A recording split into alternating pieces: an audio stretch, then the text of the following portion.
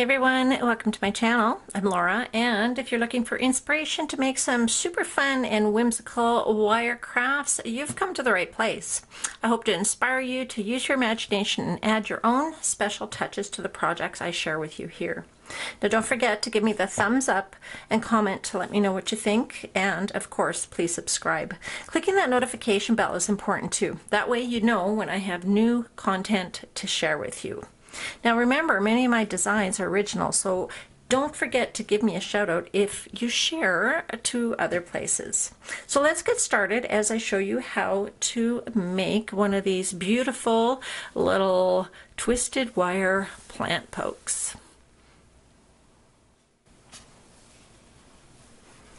So today we're going to make the chaos wrapped or messy wrapped heart using this jig. This is fairly small. You could go whatever size that you like. I wouldn't go too much smaller than this or you're going to lose the impact of this design. And this one here I'm going to gear a little bit more towards Valentine's Day, and I think it would really make a really lovely plant poke. So you know, inexpensive little plant or inexpensive bouquet of flowers, and you poke one or two of these in there, and it'll, you know, it would be very beautiful. So the materials we're using is a rebar wire. It's very heavy duty. This is a black utility wire. We just have a couple of snips here and some wire with, these ones have teeth for grasping this wire, as it's pretty dense actually. It's pretty heavy duty. So, and then once again, just my little homemade jig here. And I've used this actually in a couple of my other projects that I posted last year, and I will leave the cards up here in the corner for you to explore those designs as well. So, all right, let's get started.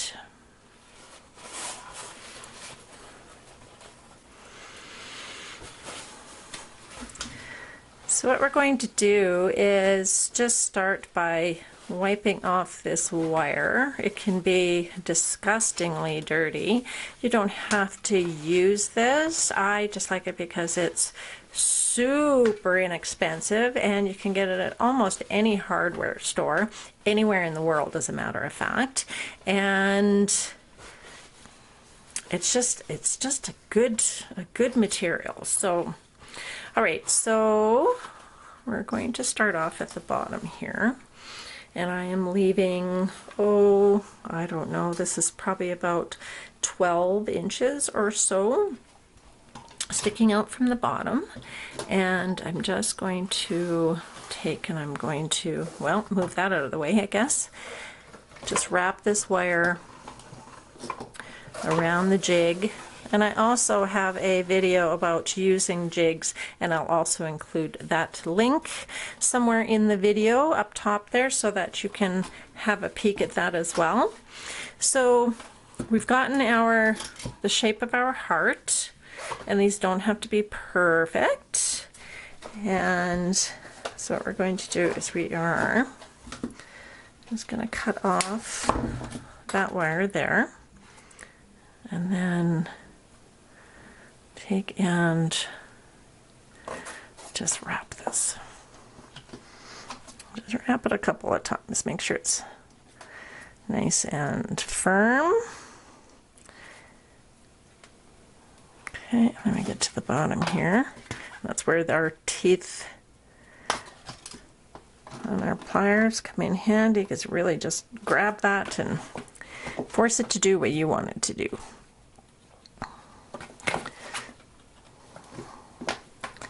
And you can wrap it all the way around, or once you get to this end where it gets a little more difficult to maneuver, make it do what you want it to do, then just snip it off and then press it as flat as possible. General rule is run your fingers over, and if you find a pokey bit, you just got to keep working at that. Sometimes it takes a few tries. All right, good. Okay, so now there is our heart. So we're going to just play with it a bit here, get the shape that we want. think I'm going to make this just a little bit sharper in here. By that I just squeezed it together, right? So it gave it a little bit more definition. It just helps, right? Just helps with the design. All right, so there is our heart. And we're going to introduce our utility wire here. And as we go along, we're just going to work off the spool for this particular part of it, this first part. We're just wiping it off, right? And that's actually not bad. Sometimes it can be super greasy. Okay, so now I'm just going to start by winding this wire. As you can see, I left the loose end here in order for me to weave around the heart. So then I'm just going to start running this wire randomly around the heart.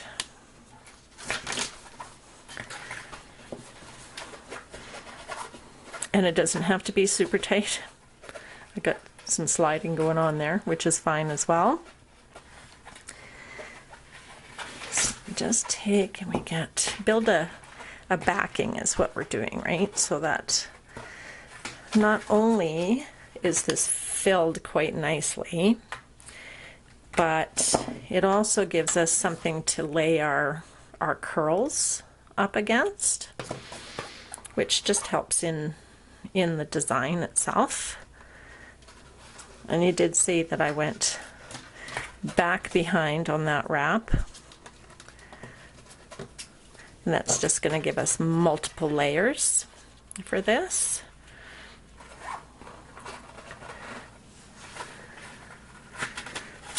So just some random wraps, and I brought this one back behind again because I do want to start filling in, getting some coverage on this corner here.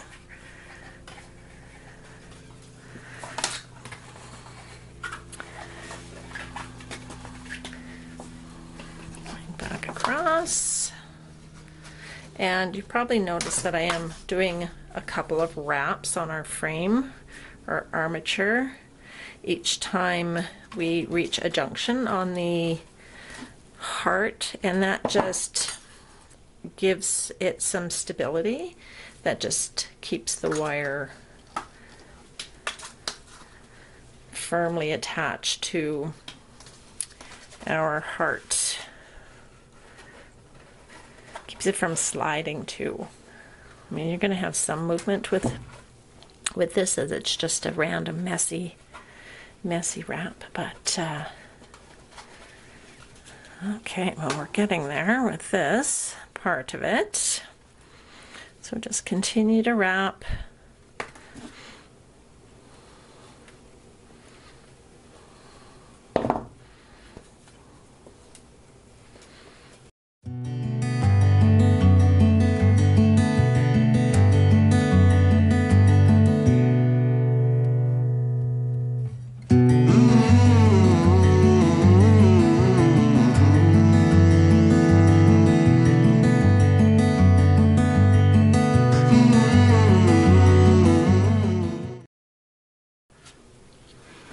Alright, so now that we have finished our messy wrap, we just want to go in and we want to create a little bit of movement in these wires, and that's quite simply by going in and giving them a kink here and there, and that also tightens up your design, right? So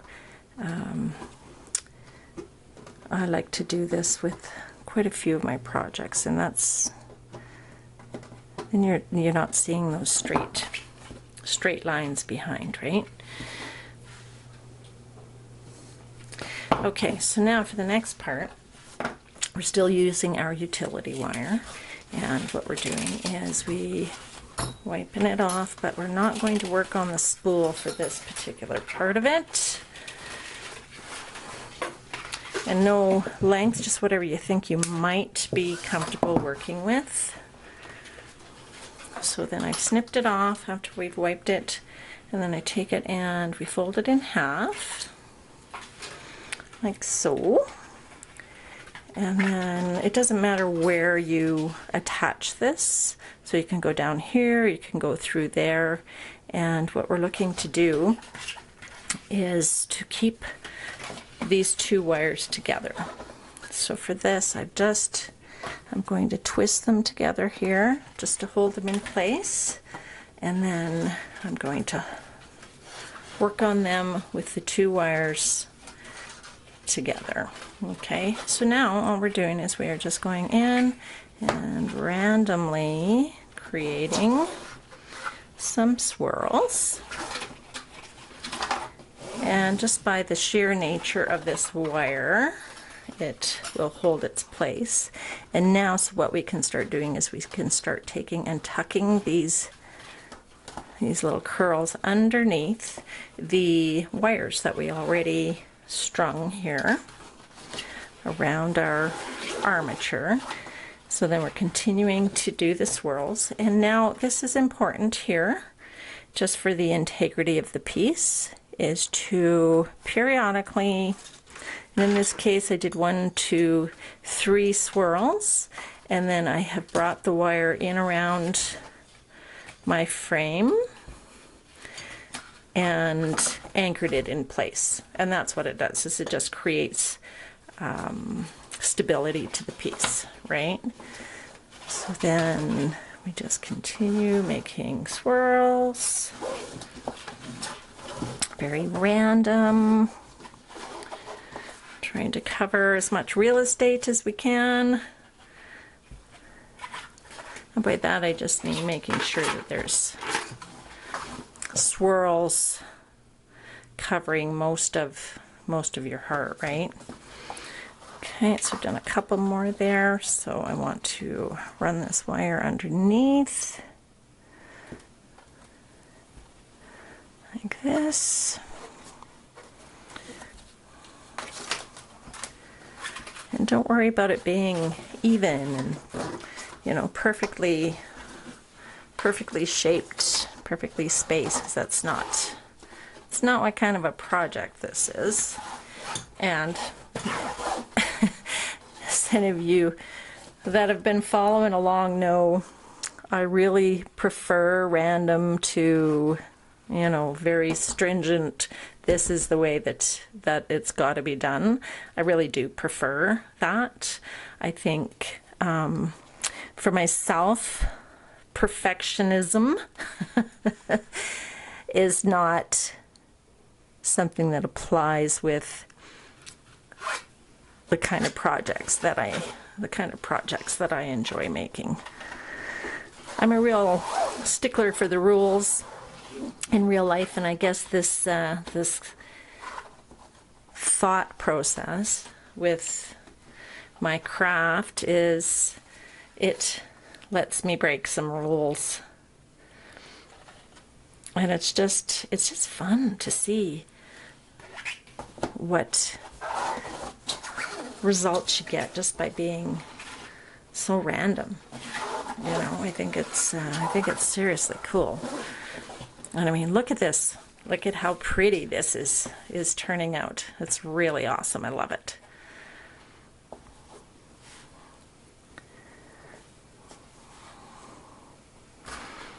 And that does want to bend up, and that's part of coming to the end, because as I've mentioned any number of times in my other videos, that wire has a behavior, and that behavior is to harden as it's being worked with, which means it fights back, which means it gets becomes more and more challenging to get it to do what you want it to do versus what is its nature. And it's just the way that it goes. And the longer pieces of wire that you work with, the more likely that is to happen. So bigger projects definitely stand a chance of the wire kinking up on you or breaking off, or, you know, there's any number of scenarios where that's concerned. So once again, we got our wire on the spool, and I'm just wiping it off. And I don't have a lot of space to cover up here, so we're not going to go terribly long with this one here.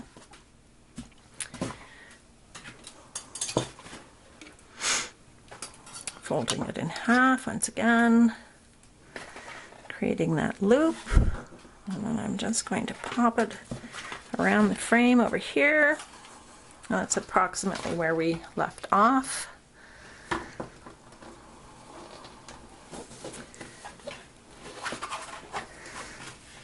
And then start to curl it again.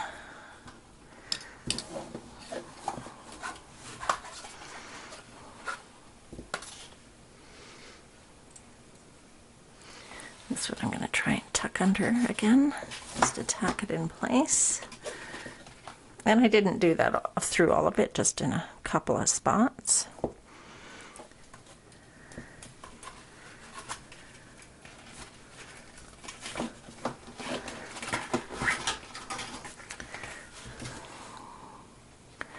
And sometimes you just have to help it along. There we go.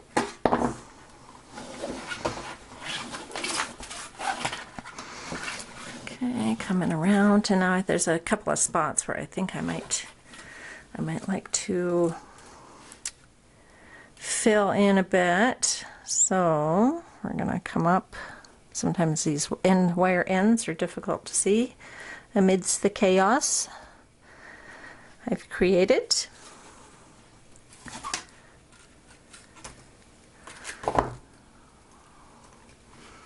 Okay, I'm going to do one more little swirl here. And this stuff does snag on everything, so just be patient. I know there's a few people that I know that they just said wire is not for them. It's just not their thing. And this would be why, right? It can be tricky to get it to do what you want it to do. Okay, so now this one I'm going to bring around behind, actually. You see how nice that is? Oh, I just love the look and the feel of this. And then we bring it, determine where I need it to be, and I do want it to be up in this area. I want to fill this in. This is ended up being rather loose. A big gap there. Because if you're going to do it, you may as well. Oh, see, and I don't like that because it ended up being just this straight line back behind it. So what I'm going to do is I'll come back up through the back and then just do a couple more swirls. And that's what you have to do. Is sometimes you just have to do it and then see if it works for you or not. So I did another one there, and then tuck this wire underneath, some that's sitting up top, and then give another nice curl in there. Yay, that's exactly what I wanted. Okay, cool. Filled that in nicely. All right, so to finish it off,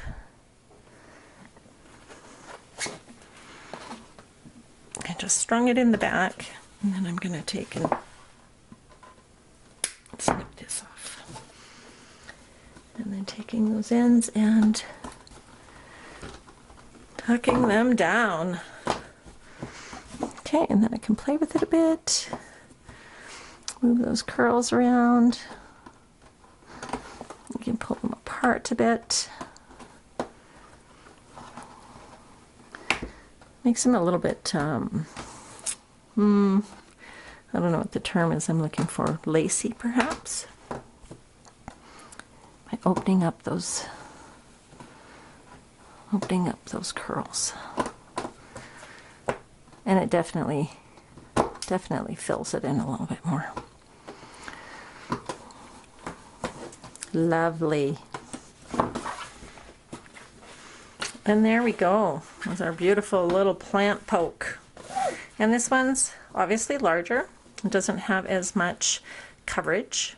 as what this one does. And this one is one of several that I plan on making as a little wall decoration. So, but it's a good example for so you to see the difference in the sizes, the potential of what you can make with a messy wrap like this.